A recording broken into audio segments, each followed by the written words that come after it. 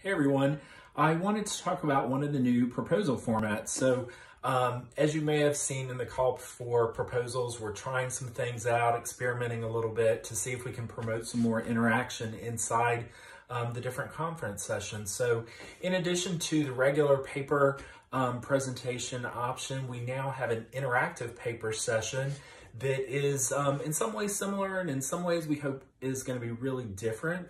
This session will focus on maybe 4 or 5 papers, but the time spent presenting is reduced to only about 7 minutes. The presentations should focus really on what's the core contribution being made, whether it's a research finding or a new practice that's been examined or proposed, and then kind of what's the rigor behind that. So for example, what were some of the methods used, which inform how strong that actual finding is and how much of a contribution it makes.